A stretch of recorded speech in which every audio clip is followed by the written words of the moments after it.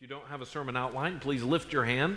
You will need one in the life of our church. We study the Bible in an in-depth way. The sermon outlines will keep you from getting lost. You really need one. Just lift your hand and let these gentlemen be glad. They will be glad to give you one. This morning we return to our study of Titus, this great powerhouse little book in the back of your New Testament. It is one of the letters that was written to a pastor. And it was written to a pastor and to the churches that he is seeking to lead and to guide. Some churches that had a lot of trouble, churches that had trouble within the life of the churches that were there on this little island. And this morning we come to helping them straighten out some of that trouble by dealing with their leadership. If you're looking at your outline there, notice here what it says in the box that's on the page. We see this. I want to read it. Right at the beginning here of the message so you can see our main text. And it comes from Titus chapter 1, and we're really looking at verses 5 through 9. So look with me in Titus chapter 1, verse 5. It says, "This is why I left you in Crete, so that you might put what remained into order and appoint elders in every town as I directed you." Verse 6. "If anyone is above reproach, the husband of one wife, his children are believers and not open to the charge of debauchery or insubordination." Verse 7, "For an overseer as God's steward must be above reproach." Can you underline those words? Must be above reproach. It's said again. "He must not be arrogant or quick-tempered or a drunkard or violent, or greedy for gain." Verse 8, "But hospitable, a lover of good, self-controlled, upright, holy, and disciplined. He must hold firm to the trustworthy word as taught, so that he may be able to give instruction in sound doctrine, and also to rebuke those who contradict it." This morning we continue in this picture of looking at the qualifications of a pastor. Why is this important? I believe that Christianity, if you simply look and see what has happened in many, many churches, makes this rather self-evident. Why is this important? I would say that over the last 100 years, that for very many churches, the standard of leadership has gone down and gone down and gone down. And as time has gone on, if the guy looks good, he smells good, and he seems a little bit eloquent, he seems to have some type of intelligence, perhaps he can be a pastor. And so very often, those who have not been qualified, either spiritually or in preparation, have been placed into position, and that has a long-term, overarching, detrimental effect upon the church. Just because someone has a powerful personality does not mean that they are qualified to be a pastor. Just because someone is eloquent does not mean that they are qualified to be a pastor. Just because someone is extremely creative does not mean that they are qualified to be a pastor. This morning we really begin the beginning of these key elements that churches must look to in order to understand what is it that God is talking about. Now this whole issue comes up in the review. I want you to notice here and fill this in, that this whole issue comes up because the Apostle Paul and Titus have served together for many years, proclaiming the gospel and establishing local churches everywhere they went. 18 plus years, perhaps more than that, they had served together. Now, not always. They very often, as in the case that you see here, that Titus would get left to do a job. Sometimes he perhaps wouldn't see Paul for over a year.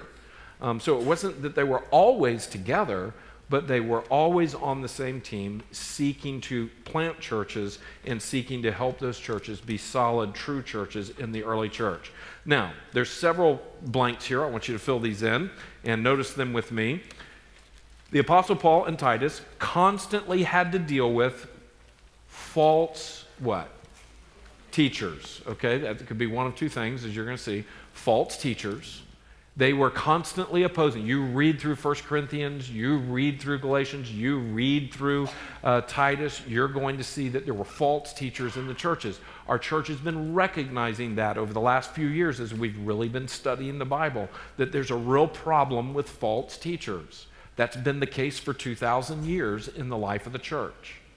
Not only false teachers, but false teachers bring what? False doctrine. Very good. False doctrines.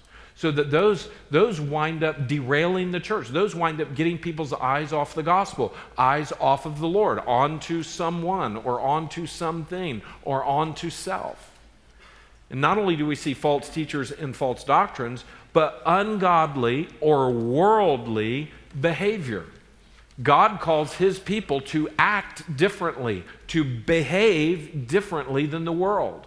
We're not called to love and act like the world. We're called to love and act like God. And there's a grand difference there. This is part of the great struggle of faith. This is part of the great plan of God, that we would look to God in faith in the midst of a world that has many, many affections that vie for our attention. We see the Apostle Paul not only dealt with ungodly and worldly behavior in the churches, but we also see this leftover, and this key word here, bondage. There's a leftover bondage to the Mosaic law or to Judaism. This has been a real problem as you look through the first 3 decades of the church. You see, out of Jewish law comes the gospel. Out of the law comes this need for salvation. But there are some, when salvation comes, decide to hold on to the law instead of holding on to the grace of God, which is the fulfillment of the law. It's the law being fulfilled, and this is what Christ would be, and this is what he would do. Well, there were some who, as the gospel was being preached, there were people that would still show up and say, hey, you still have to be Jewish. You still have to hold on to the law. Instead of looking at the grace that is offered through the sacrifice of Christ, the final once and for all sacrifice of Christ. So they were constantly having to deal with that issue. You know, we still have some doctrines here in this generation, here in 2017, that we are constantly having to deal with. Now, it may not be the law from the Mosaic law and Judaism that we are having to live down, but it may be the worldliness that is around us that is seeking to make its way into the church, seeking to help the church or draw the church to be like the world, seeking to play on our senses and seeking to play on our affections out of the world instead of looking and focusing upon God. In the life of our church, we've talked a lot about the difference between cultural Christianity and what? Thank you. Biblical Christianity. On this side is cultural Christianity, we'll say, and on this side, biblical Christianity. Cultural Christianity kind of says, I'm okay, you're okay, come, do this, do that, don't do this, don't do that, look good, do these things. If you smell like a Christian, you must be a Christian. Biblical Christianity says, hey, don't be looking at all of the things on the outside, and don't be looking at all of the things in your American heritage or your evangelical heritage. Instead, be looking to the truths of the Bible and what God has said. In biblical Christianity, what we're saying is, no, indeed, we focus on what God has done, not what we are doing. And so there is a grand difference. We similarly have to live down and similarly have to continue to refocus constantly, not dealing with Mosaic law like they did in this point, but perhaps cultural Christianity versus biblical Christianity. Look at number 3. Paul's first concern for Titus is indeed establishing godly leadership in the churches of Crete. This is Paul's first concern. He recognizes that if the leadership of the church is wrong, the church is going to be wrong. If the leadership of the church is messed up, the church is going to be messed up. The church has to have the right leadership. And so straight out of the box, after the introduction, he says, and look with me in verse 5, this is why I left you in Crete, so that you might put what remained into order. This is why I left you in Crete, so that you might appoint elders in every town as I directed you. He's saying if we're going to get a hold of these churches and help these churches be healthy, we have to recognize that this craziness that's going on with the leaders that have seeped into these churches is going to have to be dealt with. And so that's the very initial thing that they're dealing with. Now, we don't know what all the issues were with the messed up leaders in the churches at Crete. But we do have some insight into our own culture about certain misconceptions about what's appropriate for a pastor. And I've been thinking about these this week, and some of you are going to just really relate to these and see these. And I think in these next two sections right here, this may be very eye-opening to some of you.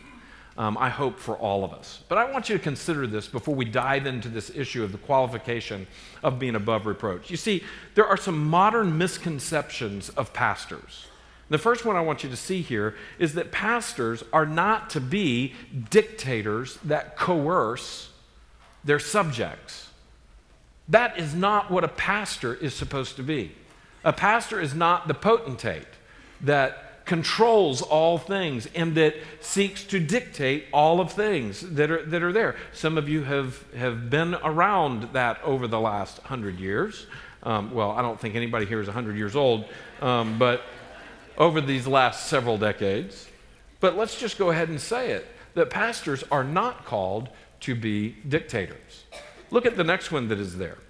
Pastors are not to be elected officials either that represent their constituents.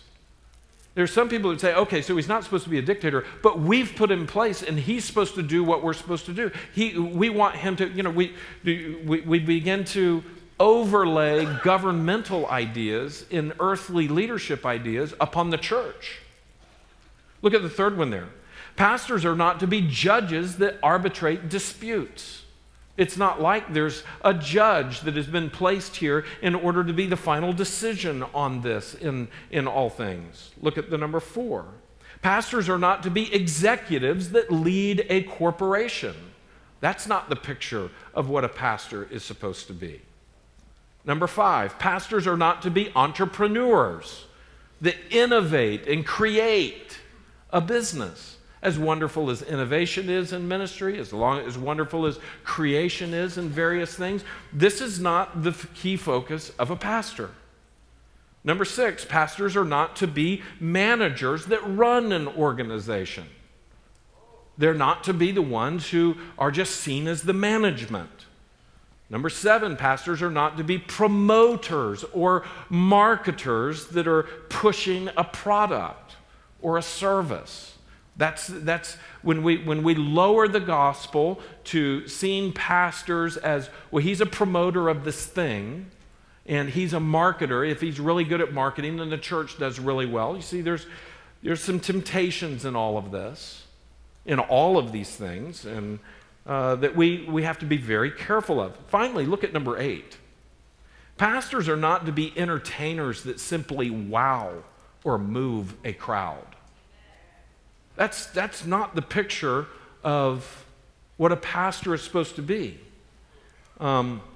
What's interesting is that pastors at one point or another may have to execute many of these different types of roles at different times, have different types of strengths along these lines, and be used in different ways similarly to some of these things. But if we begin to see pastors through this kind of a lens, then we are sorely mistaken about what true pastors are. Instead, I want you to take your Bible and turn with me over to 2 Timothy. In 2 Timothy, we see, and this is right next to your Bible in Titus, where you've been studying, I want you to see the imagery that the Bible gives about what a pastor is and what he is not. And we see this rather clearly, and it's a tremendous contrast to the things that we've just listed. Look with me in 2 Timothy in chapter 2 and verse 1. 2 Timothy, make sure you're not in 1 Timothy, 2 Timothy chapter 2 and verse 1, or it's also on the screen in front of you. Look what he says there in verse 1. You then, my child, now this is Paul writing to Timothy, a young pastor. So this is a letter to a pastor. You then, my child, be strengthened by the grace that is in Christ Jesus, and what you have heard from me in the presence of many witnesses, entrust to what? Faithful men, who will be able to teach others. So he is talking about Timothy trusting the gospel to other pastors and other leaders. We learned that that's where this is going. So they are to be faithful men who are able to do what? They're able to teach others also. Look at verse 3. Share in suffering as a good soldier of Christ. No soldier gets entangled in civilian pursuits, since his aim is to please the one who enlisted him.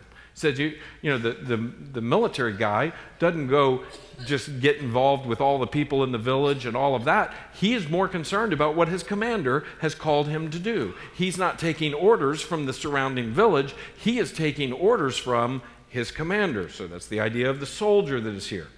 Look at verse 5. An athlete is not crowned unless he competes according to the rules. Verse 6. It is the hardworking farmer who ought to have the first share of the crops. Verse 7. Think over what I say, for the Lord will give you understanding in everything. Now, I want you to see here that there is some biblical imagery that is vastly different than what the world looks at when it comes to leadership. And we as Christians, we as people at Sheridan Hills, ought to look at this imagery and uphold this imagery. First of all, pastors are to be faithful men who carry on the ministry. That's what we see at the beginning of this in verse 2. And I want you to see that in verse 2. It's on the screen. And what have you heard from me in the presence of many witnesses? Entrust to faithful men who are able to teach others. So these are guys who are faithful. Secondly, we also see in that very same verse, pastors are to be teachers. They are to be teachers who carefully teach God's truth. And so if a pastor is not able to teach, then he is not truly a pastor, because this is a key ingredient, as we'll see in the coming days. Look at number 3. Pastors are to be, we see the imagery of a soldier who is on active duty, remembering who his commander is. Verses 3 and 4. We also see that pastors are athletes who compete to win according to the rules. They don't just make it up as they go. They are competing according to what God has said. You see, that's a great danger when a pastor begins to ignore what God has said and say, well, what works? Let's look for what's practical. Let's look for what works. I mean, people aren't interested in that. They're interested in this. And we start to ask questions like that and begin to ignore what God has said. Then that's when we begin to say, well, we're not truly being the soldier that is under the command of the leader. We're not playing by the rules as the athlete. We're starting to make up things as we go. How about this one, number 5? Pastors are to be hard-working farmers, cultivating for a harvest. I remember when I was in seminary, I had a guy named Dr. Skinner, not the psychologist. He was not a Christian, but Dr. Skinner was a pastor from Mississippi. And he said, gentlemen, I hate to say it, but over the last 100 years, there's been plenty of pastors that were pretty lazy. And you guys have got to live that down. There's some people that look around and they go, Pastor, what do you do all week? Do you have another job? Now there's some pastors who are bivocational, but he said, try not to be offended when people say that, but you need to be willing to work. That's one of the things that we train in just about every one of our young men that are here in the life of the church, and our young women who are wanting to serve the Lord. We're saying, don't be afraid of hard work. Go for it with everything you've got. One of the things that we said when we were overseas, and we would have volunteers come in and work on some very hard projects that were there, both in France and in Spain and Morocco and even in Algeria, we would often tell people, hey, look, don't watch work, join it. Don't ask if you can help, ask how you can help. The picture is enjoy the work, jump into the work. A pastor has to be willing to work. Number 6, pastors are to be careful workmen, skilled in their labor. So it's not just willing to do the hard work and be main force in ignorance, but it's also that they have to be thoughtful in this. And we see that the Apostle Paul is telling Timothy, be a workman that does not need to be ashamed, being able to divide the truth or being able to teach the Word of God.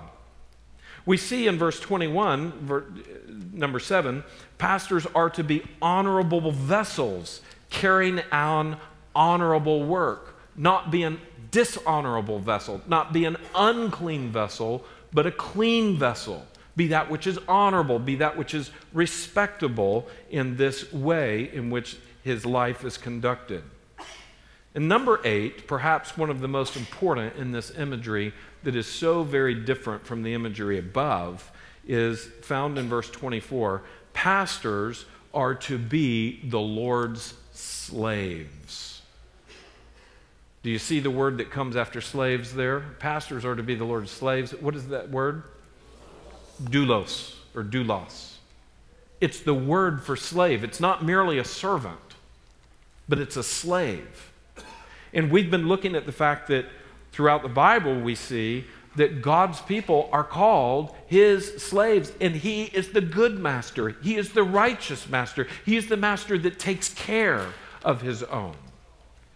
And so we see that this picture is here, and even enduring evil as time goes on.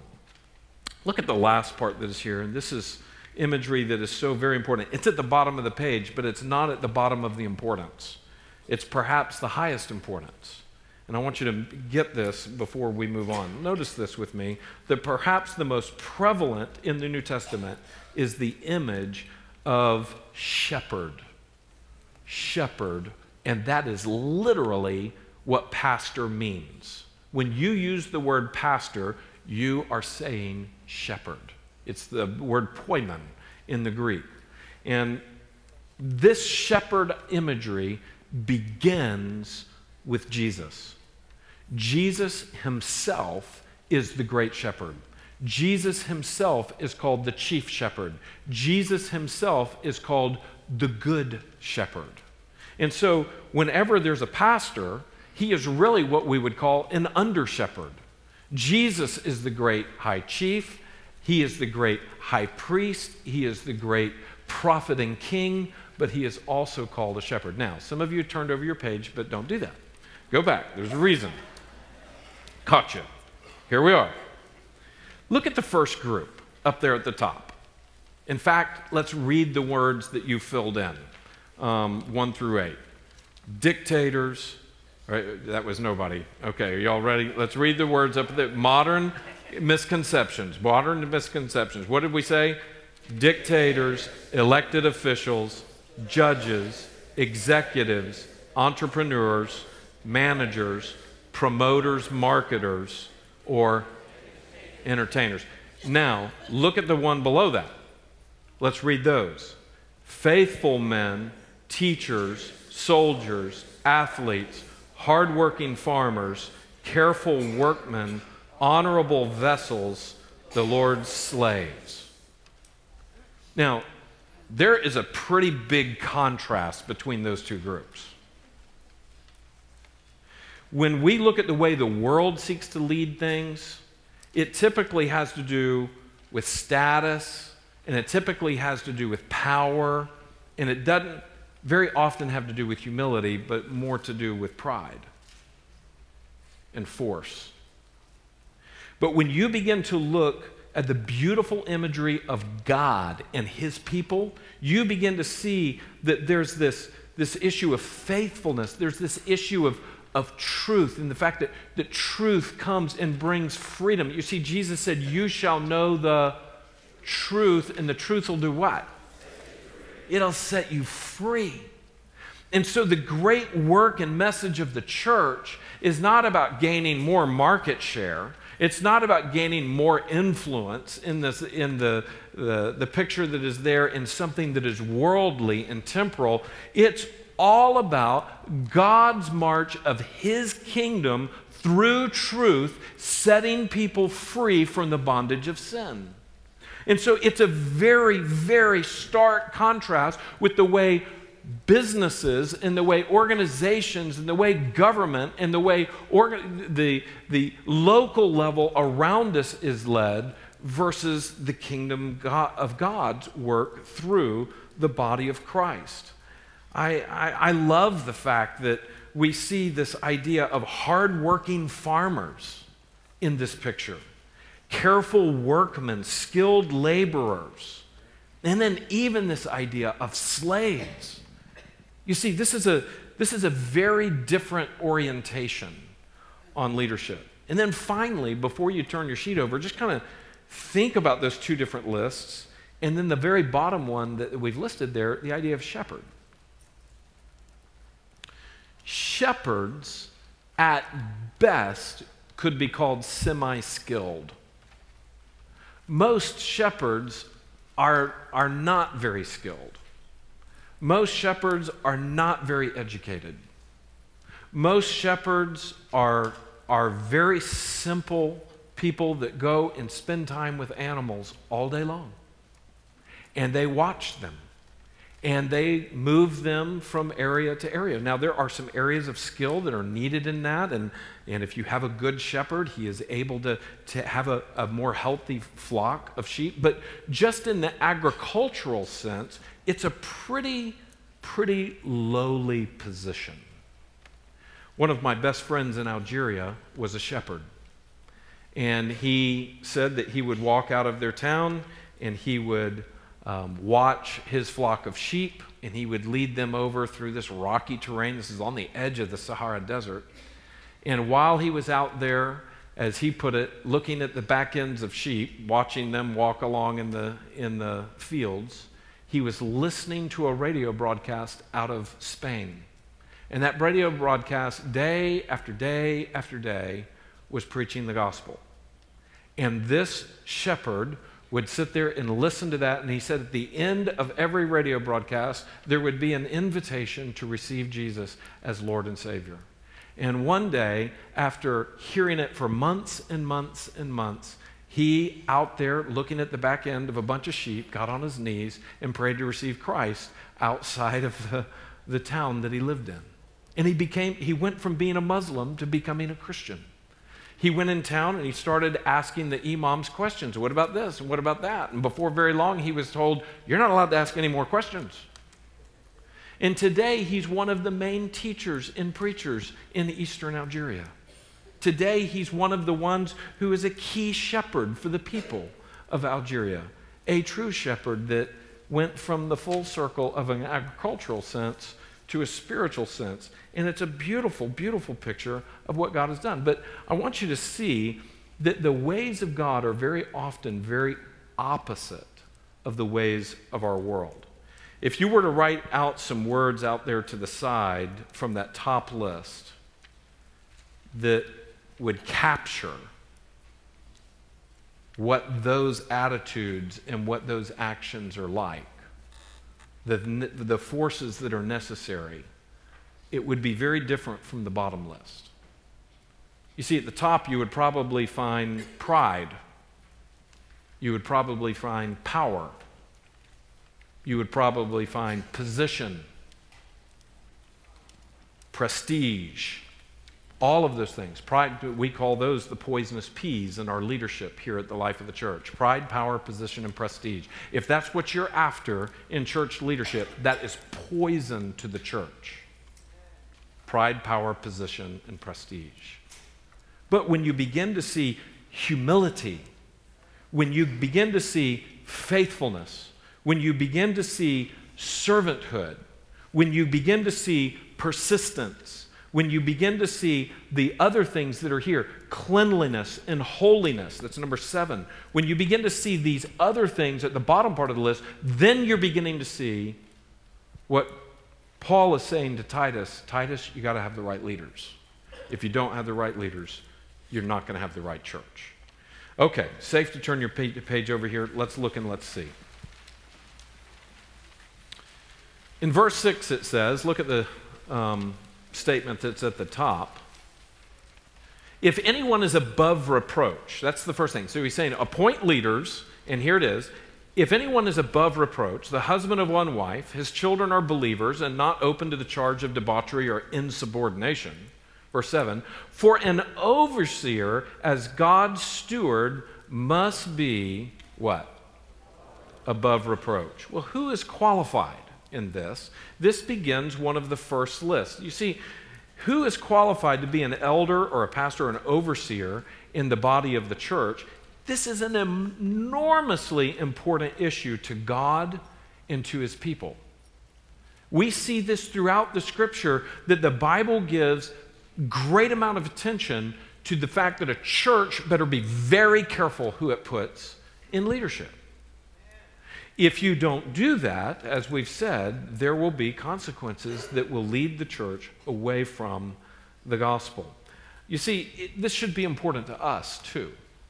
This should be important to Sheridan Hills, that we pay attention to this, not just for the senior pastor, but for the others who are on the pastoral team, and in the months, in the years, in the decades in the future, that we would say, oh no, our church realizes that God warns us who ought to be considered leaders. The Bible warns us about how this ought to go, what it ought to look like. The Bible warns us about what kind of leaders to avoid, and the Bible shows us about what kind of leaders to accept. And so we, as a church, will do well. Now, there's 2 lists given in the New Testament. Notice the next statement here. There are 2 overlapping lists in this. And I want you to see that these 2 overlapping lists are from Titus chapter 1, verses 5 through 9, and 1 Timothy chapter 3. 1 Timothy chapter 3. Both of these lists are important lists. Now, as part of this, the first qualification that is here is, as you see here, above reproach. That's the first thing that's listed. And there's a few things I want you to notice here. Anakletos. Anakletos is the word that means above reproach. And notice what it means. The first thing is there, blameless. That this guy is somebody who is not blamed. He's not done things that are full of blame. Look at the next part there. He cannot be accused. This is not someone that in the public realm, in his public reputation, is not someone who is accused by the things that are here. Also, another way to say it is, he's not called into question. That immediately when someone hears his name or sees that they're immediately thinking questionable things about him. This is a very, very difficult and high thing to process for human beings. Because all of us, the Bible tells us, are sinners. The Bible tells us all of us have fallen away and fallen short from who God has called us to be. And the Bible tells us that there is none perfect, no, not one. That it was only Jesus who could pay for the sins of the world. So your pastor is not called to be one who is sinlessly perfect, as we'll see, but we do see that there's this very high standard put not only upon pastors, but we see this exact same phraseology is used in 1 Timothy chapter 3 when it talks about deacons. Deacons also are to be above reproach. And I want you to see what this means. The first thing is, the first observation that I want you to notice here is that it is repeated. And so it's not said just once, but it's said twice. And if you want to make a note out there to the side, it's the overarching idea of the qualifications. You see it in verse 6. Look at the top of the page. If anyone is above reproach. And then at the end of verse 7, it says, for an overseer as God's steward must be above reproach. Twice we see it. When the Bible repeats things, it's a good idea for you to take a second look. That's a good thing for you to notice. Very often a point is being made. The second thing I want you to notice there, that this same word, this same phrase, and even a derivative of this word is used at the top of the list in Timothy. So I've said to you, it's both in 1 Titus and it's in Timothy that these lists show up about the qualifications, and this is also at the top of the list in Timothy. So this is an important issue. Above reproach, not easily blamed, not to be accused publicly. Now, as I've said, number 3 is, it does not mean sinless perfection. It does not mean that there's this idea that Christians can eventually get to the place where they don't sin anymore. That is a heresy. That is a false doctrine that some have taught through the years, that eventually, because of the Holy Spirit living within you, you can come to a place where you no longer sin. There was a great preacher early in America. It was named Charles Finney, and he went through a time of believing in sinless perfection. And that is not a doctrine that is congruent with Scripture.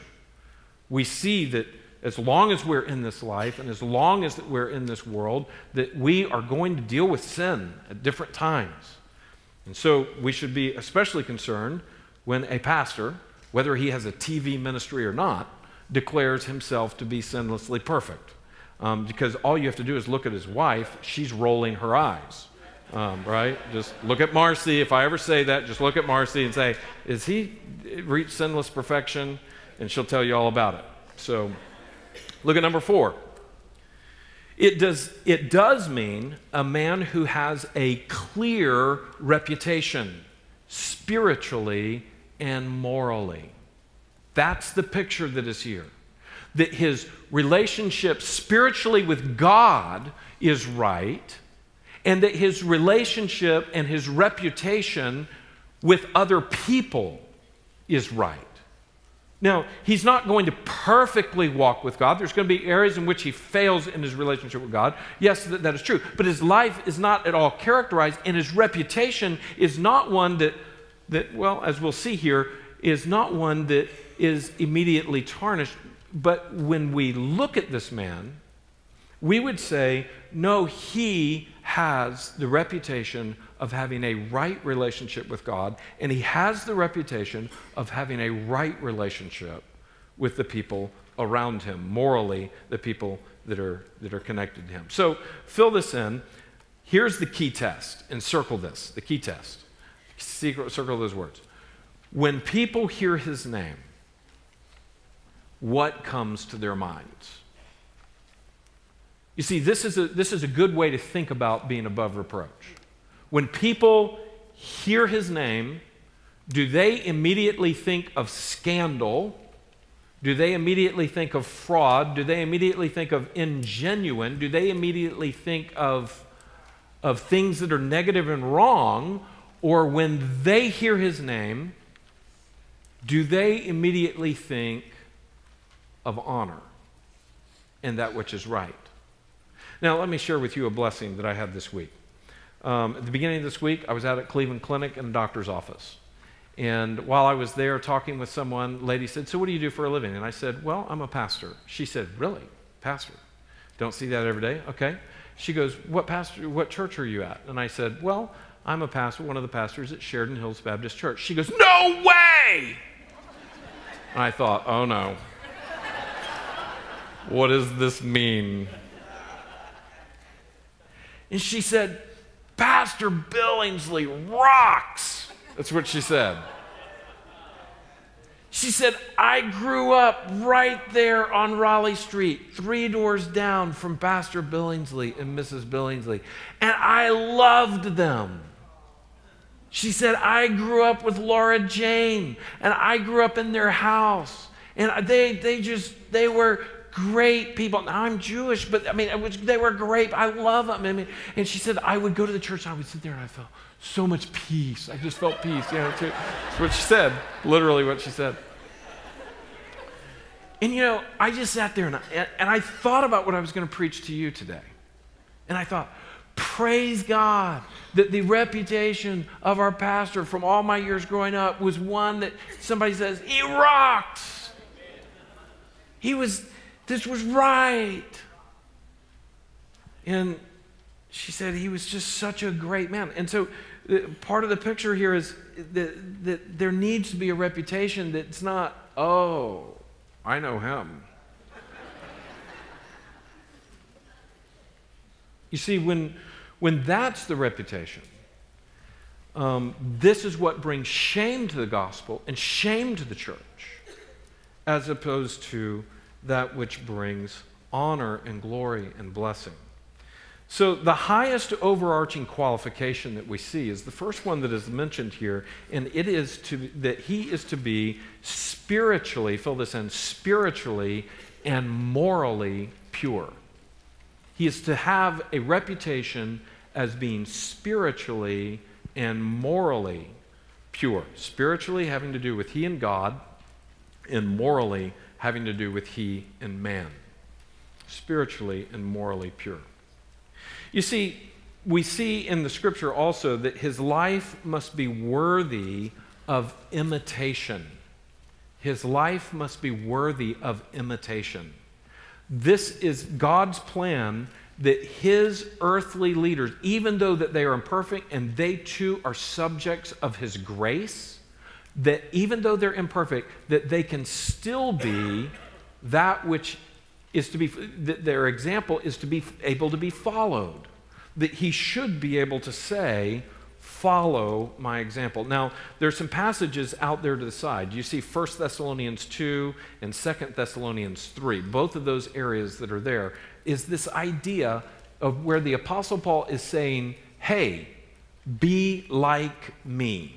What you saw in me, I want you to do. Look at Philippians chapter 3 and verse 17. He says it very clearly. This is important that a pastor have the reputation where this can be said. Look at verse 3 in chapter 3 and verse 17. Brethren, join in what? Can you underline that on your outline? Following my example. Join in following my example and observe those who walk according to the pattern you have in us. According to the pattern that you have in us. It's this idea of following after the pattern that is right. I'll never forget when this concept hit me like a ton of bricks. I was in France. I was leading one of the projects that were in France, and I was preparing for a Bible study. There was a group of young people that had been there working very, very hard, probably about 20, 25 young people that had been going through a lot of difficulty in sharing the gospel with Muslims in France. And the group was pretty beaten up. The group had been through a hard week. They had worked very, very hard in the course of things. And somewhere along the way, one of these passages, and I don't remember exactly which one it was, there's about 8 of them where the Apostle Paul is saying, what you've seen in me, do. Be like me. And I remember it just hitting me that it is the responsibility of every pastor and every spiritual leader to live his life so he can say with a clear conscience, do what I do. Follow my example. And I have to tell you that that is a difficult thing for me because my sin is ever before me. I am a pastor who still sins. I am a pastor who sees the attitudes and the actions and the words of my own mind and my own heart and my own deficiencies and everything else that's very real and very much there. And it says, Lord, how in the world? But let me tell you that is why we are together in the church family. The church family looks together at our lives together, not just my life, but your life. And the picture is that we come together to seek to live in accountability and in support and in help so that we can determine, is this reputation right?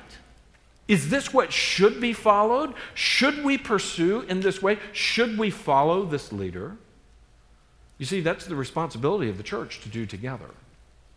And let me tell you that that's one of the greatest blessings upon my life is that you are looking at me and that you are looking at Pastor Lucas, and that you are looking at Pastor Ben, and that you are looking at others who are in leadership, that the accountability is here that we live and work together and seek to honor what God has said.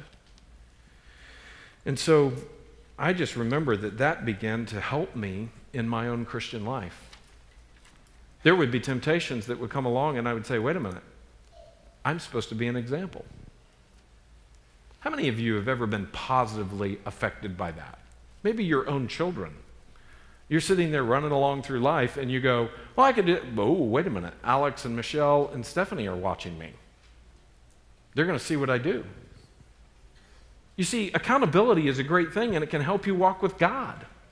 We shouldn't shirk accountability. We shouldn't shirk responsibility in that regard. We ought to let God use it in our lives.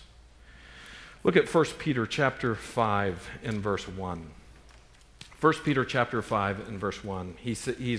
Peter is writing to the elders that are there. And he says, so I exhort the elders among you as a fellow elder and as a witness of the sufferings of Christ, as well as a partaker in the glory that is to be revealed. And here's his instruction: shepherd the flock. Do you remember what we said about being a shepherd? He's telling them, you shepherd the flock of God that is among you, exercising oversight, not under compulsion, but willingly, as God would have you, not for shameful gain, but eagerly, not domineering over those in your charge. But look what it says, but being examples to the flock. You see, the way of God's leadership is a gentle and loving and kind leadership. It's not a leadership that is centered on the individual. It's a leadership that is centered upon Christ. It's a life that is living as an example. Look at 2 Timothy chapter 2, and we want to look at this very carefully. Notice this. Get ready to underline a couple of things. Look what it says in 2 Timothy chapter 2 and verse 19. But God's firm foundation stands, bearing this seal. And here it is. The Lord knows who are his. And let everyone who names the name of the Lord depart from what? Iniquity. That means sin. Let everyone who names the name of the Lord to depart from iniquity. Look at verse 20. Now, in a great house, there are not only vessels of gold and silver, but also wood and clay. Here's the idea. There's some vases and cups and utensils in the church, in the house, that think of ancient Rome or ancient period around this. There's some of those nice things that are gold and silver, maybe a beautiful chalice, or maybe a comb, or a brush, or maybe there's something else along those lines that is made of something very nice and it's beautiful. But there's also instruments in the home that are used for perhaps sweeping the floor. They're used for daily dishes, or maybe even daily bathroom stuff, okay? So I want you to see this. That's the idea that's here, is that there's different vessels in the house. And those different vessels, some of them you look and you put out there by the front door in the china cabinet, so when people come in, they see the nice, pretty things that you have, right? That's the gold and the silver and the china. Of course, they didn't have china back then, but okay, so the beautiful glazed pottery that they had. But then, how bizarre would it be if by the front door of your home, you put the bedpan? You'd come in the front door and you go, oh, nice to see you. I mean, that would be very bizarre. It's a vessel that's not honorable. It's not a vessel that you put out there for, see, it's not a vessel that is that which people are going to say, oh, yeah, pass the bedpan. I mean, the picture is here. It's very, very different. Now, I want you to notice this with me. Let's read this again, and let's see if it starts to make some more sense. But in verse 19, but God's firm foundation stands, bearing the seal. The Lord knows who are his, and let everyone who names of the Lord depart from iniquity. Here it is in verse 20. Now, in a great house, there are not only vessels of gold and silver, but also of wood and clay, some for honorable use, some for dishonorable. Therefore, if anyone cleanses himself from what is dishonorable, he will be a vessel for honorable use, set apart as holy, useful to the master of the house, ready for every good work. You see, part of the picture of what a pastor is to be is a vessel that is honorable, that is clean. It hasn't been left with food all over it, or haven't been left with refuse all over it, or some other thing all over it. It is that which is clean and that which is ready to be used. Now, when you have leaders in the life of the church that are not clean, that are not holy, that are like the world, that are tarnished and dirty with the world, how can they be used by God? That's the picture that is here. So church family, as we look at what kind of church we are called to be and what kind of lives we are called to live, we need to see that God places a high value on our purity. And not only on our pastoral purity, but listen to this, on all of our purity. Because our God is a holy God, and He blesses when His children are like Him. So let's wrap up, and I want you to see these last two statements that are here. A pastor's talk or his doctrine must be right. One of the key ways in which you know whether or not this pastor is the right pastor and whether this pastor is the kind of pastor that is going to lead the church correctly is whether or not his doctrine and what he teaches are correct. That is incredibly important. But not only that, we also say, and his, let's say it out loud together, his walk must what? Match his talk. Now, this has to do with his reputation. Is he a lying, thieving, conniving, scandalous, sensual leader that's greedy? Or is he measured by that which has a reputation which is right? You see, here's the thing though, the same is true for all believers. And we see this in verse 19. If you have your pen, underline this in verse 19. The Lord knows who are His. Now this is talking about all of us. The Lord knows who are His. Are you one of His? Look at the next line. Let everyone, circle the word everyone. Let everyone who names the name of the Lord depart from iniquity. You see, it is God's will that His people live holy lives. And so it makes sense that pastors should be an example of that. But here's the deal. How's the application for you and me? Not only as we consider the church, but as we consider our own lives. Look at the last line.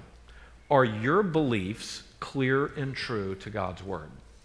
That is a question that you really need to be careful about. Are your beliefs clear and true to God's Word? Or do you believe popular theology, if it feels good, how can it be so wrong if it feels so right? Or, I'm okay, you're okay, everybody's on their own path. There's many ways to heaven.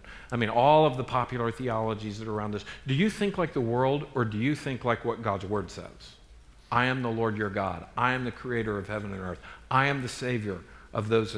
Anyone who comes and believes in me, he can have salvation in Christ. I mean, this is the picture that God has, a very exclusive path to being right with God. Are your beliefs clear and true to God's Word, or are they more like the world's? Well, then the second question is, how about your behavior? Do you live like the world, or do you live like God says? You see, God is calling us to be a people who live what we believe. And that begins with pastors when it comes to the issue of leadership. Would you stand with me for prayer?